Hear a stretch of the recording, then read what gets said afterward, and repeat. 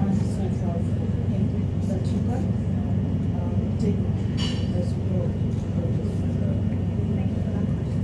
It's usually very, very hard for me. Like, I don't think ever rest. He's always working for us, like his other, he's always like showing things to you. So like looking at him, like the way he works, it inspires me to like not give up. I do not like whenever I want to like rest, I look at him and I look at like how far he has gone and how long he has stayed here. So it inspires me to like work harder to like be perfect. And then for you, how does it feel to be performing alongside great artists from all over Africa? And what you like about Kenya, which you can take back home to Sudan? First of all, to make it clear, my name K2 means Kenyan camp. Nimezaliwa in the camp. Yeah? So I can say mentally I'm a Kenyan, physically I'm a South Sudanese. I can say that. Yeah. So since there's something my people will see when I'm on the stage that they may take from me. So what I can say, Davido is a very hard-working person. And one thing that I have learned from him is that get out of your comfort zone and challenge yourself to do things that you believe in. Because I remember some of his stories that he will tell back in Morraviy that don't do this and this, but he went out, did what he loved, and here we are right now talking about him. So I think hard work, discipline, and getting out of your comfort zone. And then for the ladies, I noticed some of your music has an influence of R&B and hip-hop. Like this song you've done in Kuma with the English song. This song, sorry, I didn't catch it. Kuma, featuring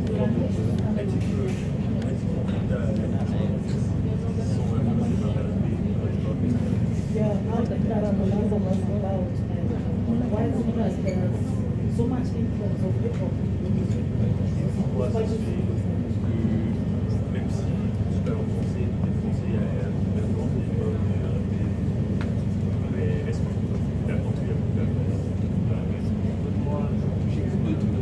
He listens to a little bit of everything.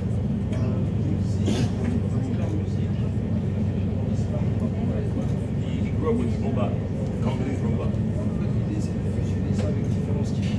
And the idea is to take that and mix it with different genres of music to make something cool. To make something really cool that's new for the audience. So even though like there's an influence per se, he's just saying that it's coming from a lot of different places.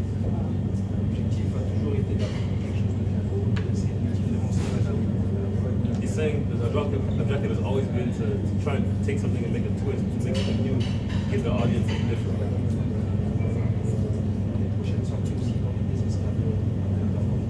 And even in the future releases, he's still going to try and change and still be new and different and fresh.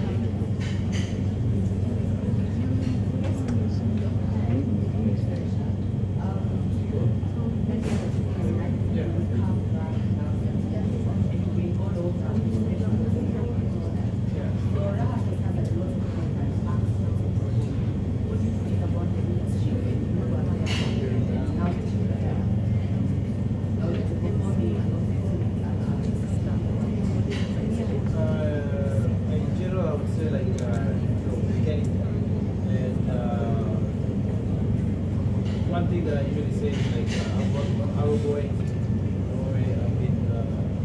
I would say like people need to step out of their comfort zone. If you want to get to that international scene, they need to step out. And you know the reception that they get is not the same as they get here. Because here is home. You come over there, you don't expect that big crowd, but you have to work to get that. So I would. Personally, I enjoy playing music at 7. My girl was she's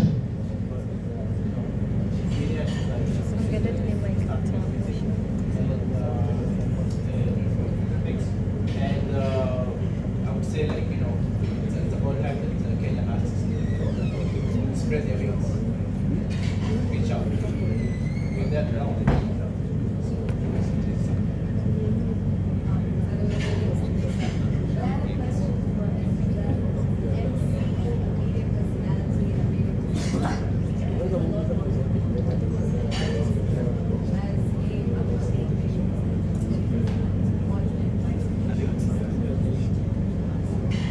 To any single person who's entering the industry for the first time is, number one, don't listen to anybody who you wouldn't want to be like.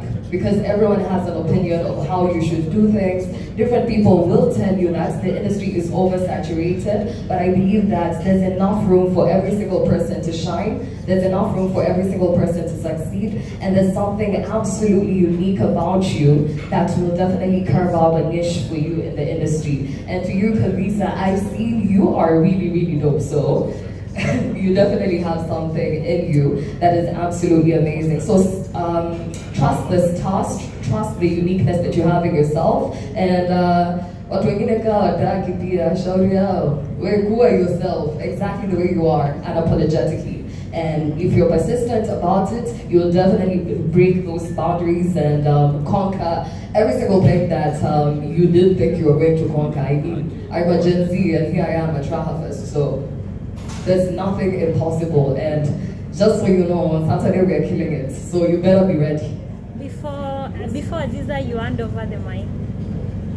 You are emceeing different artists that everyone is watching in the entire Africa. Yes. How does that make you feel? And what do we expect? You said we expect a lot, but what is this entirely do we expect from yourself? For Raha Fest, every single person on the lineup is an amazing performer. And the fact that we have a wide variety of artists, both in the 254 and outside the 254, you expect a lot of diversity in performance.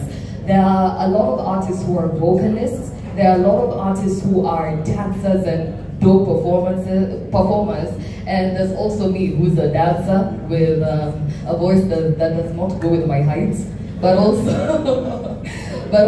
I am one person with a lot of energy. So from my set particularly, expect a lot of energy, expect a lot of collaboration between me and Shafi, who's going to be my co-host of the day, so I'm basically representing him as well over here. So a lot of collaboration, a lot of surprises, and things you've not seen on stage, especially with a female host before. So I hope that answers the question.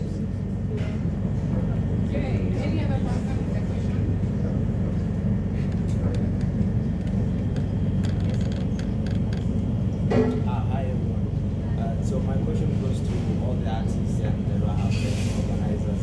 My question is it's only this time the artists who are some underground or those background will only get this exposure. How is Raha Festival planning to come out in terms of lifting up their talents, and also for the artists? Are you willing to work with this type of people so that you also help them to grow? Can you repeat your question?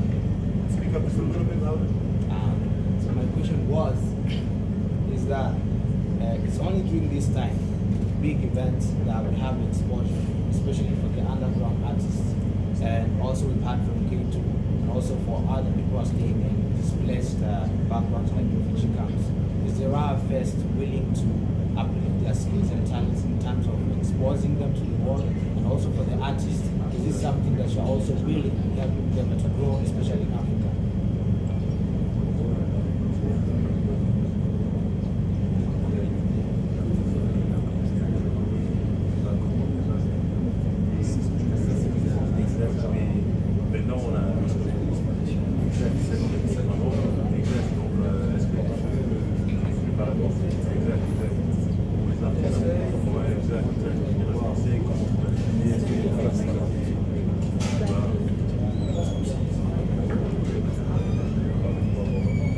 Alors s'il y a pas mal d'artistes ici qu'on ne connaît pas, je pense que le travail vient aussi de vous, les médias.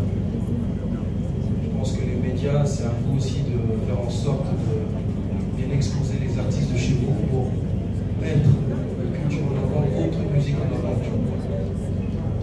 He's pretty much saying that there's a lot of artists here. He was just talking to me about this 2 minutes ago. There's a lot of artists here that are unknown. He's saying that a lot of the bulk of the work is going to fall on, you guys, the media, on helping them shine, on giving them the platforms, on pushing them everywhere so that they get more and more exposure. So it's really, he's trying to say it's all of us, it's important that all of us put this work in.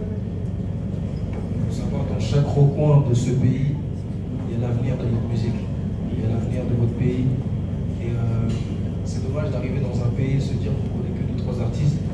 Donc je pense que c'est ça en fait, c'est l'exposition. Parce que vous savez que lorsqu'on débute, on n'a pas forcément le soutien de tous les médias. Donc je pense que la première étape, c'est vraiment d'avoir l'exposition. Peu importe le niveau des médias, mais on a besoin de vous. On a toujours besoin de vous pour mettre notre art en avant. Donc pour moi, c'est votre carte de visite en fait aujourd'hui. L'avenir de demain, les artistes de demain, c'est la carte de visite du Kenya. We were saying that in every corner of this country, you've got a lot of artists that have potential to grow. And the difficult part is that it's not very easy when you start off as an artist. You don't get a lot of media attention. And so it's really important that at all levels of media, that if you really want to push Kenya forward, you know, the artists of the future, it has to start today. You know, you guys have to start pushing them, giving them the platforms to shine, essentially. My question goes to Morraviy. We saw you at the O2 Arena. How was that for you, and what impact did it put to your career? Okay, performing, I used to like sing in my room and like sing for my classmates, so I wasn't really used to like performing for like a lot of people. So coming from Nigeria, my room, PH to like the O2, it felt really great to like be performing in front of like 20,000 people. Like the exposure was like, I kind of like even like explain it, why I'm like grateful for how far I've come.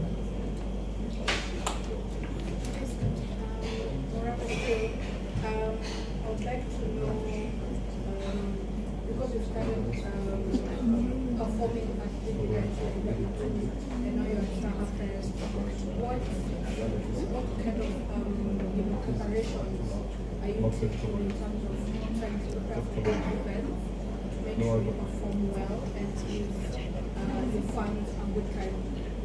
I feel like every performance, I go back to like watch my videos and like check my mistakes, like I exercise to like be comfortable on stage and try like train my voice to like entertain. I want my audience to feel what I'm feeling, to feel what I felt when I created the song. So I always want them to like feel, vibe, and like enjoy. Next to Morraviy.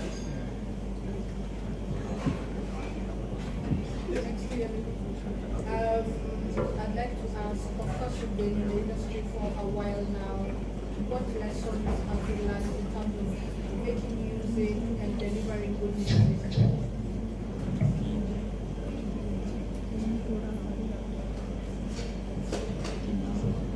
Ça fait un bout de temps que je suis dans l'industrie de la musique. Mon expérience, il y a des mauvaises comme des bonnes. Après, c'est vrai que c'est un milieu de requins. Il faut juste rester vaillant, essayer de côtoyer les bonnes personnes. En fait, ça fait très longtemps que je suis dans l'industrie de la musique. It's been a long time. You know, it's been a very long time that you've been in the industry. J'ai eu des bonnes expériences comme des mauvaises. You've had good experiences as well as bad experiences. Après, je pense que dans mon état d'esprit, j'ai toujours été quelqu'un qui a toujours été focus sur mon objectif. The spirit, the kind of person that he is, he's always been someone that's been really focused on his objectives. Parce que tout peut arriver dans cette industrie. Il y a des gens honnêtes comme pas honnêtes. A lot of stuff can happen in the music industry. There's a lot of people who are honest, a lot of people who are not honest at all. Donc après, ce que je conseille toujours à tous les artistes qui veulent débuter, His advice to all artists who are starting or want to get started.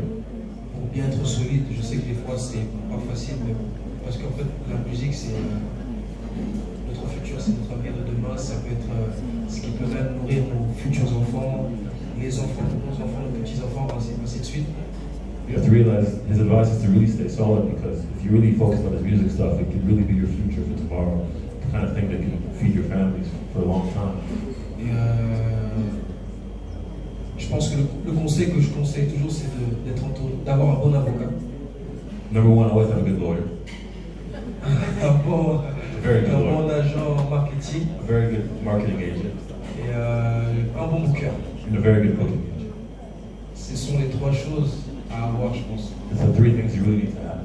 Parce que ça va vite dans cette industrie. Parce que on est tellement talentueux, il y a tellement de talent dans ce game. It goes really fast. There's a lot of talent in the game. Aujourd'hui, on a des producteurs qui se servent de ça un peu de pouvoir se nourrir de nous, en fait. there's a lot of producers who are taking advantage of that, honestly, to feed themselves. Parce qu'en chaque artiste, chaque artiste, il y a une étoile qui brille. La musique vient de Dieu, il faut savoir ça, elle vient des cieux. Donc lorsqu'on pratique la musique, il faut savoir que c'est plus qu'on pense en fait.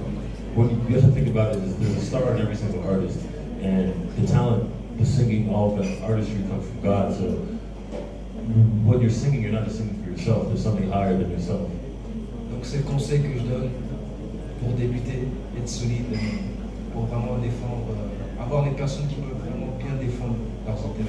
So you have to be really solid and make sure you have people around you that can really defend your territory for you.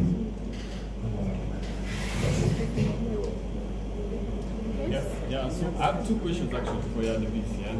So, I mean, love seems to be a central theme in most of your work.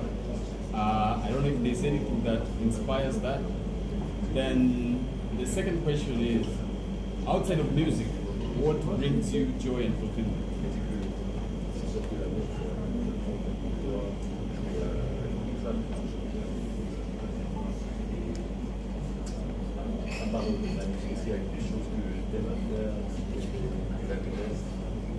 Mis à part la musique, j'aime passer du temps avec mon fils. He has a son, so he likes to spend a lot of time with his son. La famille c'est très important pour moi. Family is everything to him. Je me bute au sport pour me maintenir. Je me bute au sport, c'est-à-dire je tout le temps à la salle de sport. Okay, always in the gym. Histoire de me maintenir. He keeps himself fit. Et il y a aussi une chose plus importante dans ma vie encore, c'est la spiritualité. Je suis très proche de la religion. And the last thing that's really important in his life is spirituality. He's very, very close to his religion. He takes it seriously. As for your first question, he already answered that earlier. He was saying he grew up with a lot of love. So that's why he has music about love. Any other person with a question?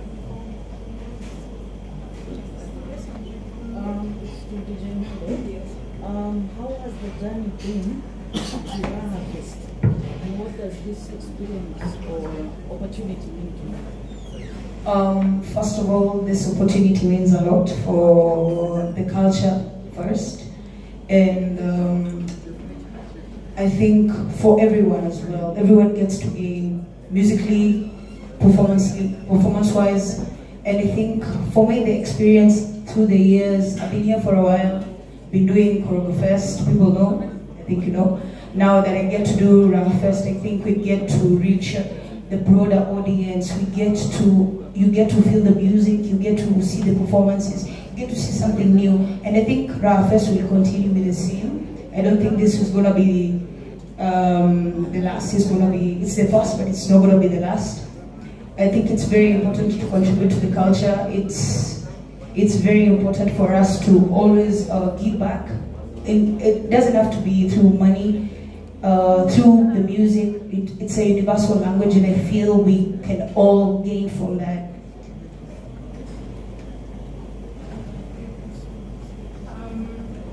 I think we are almost done. Kipom is coming. The left is supposed to be leaving us now, but you guys can see me for Kipom is on his way. But first, I would like to thank our sponsors, Mattel, True Health, and Amakoro. I would also like to thank you guys for coming, and hope tomorrow tutapiga sherehe mpaka tutapiga sherehe kuanzia kesho mpaka Monday. As I said,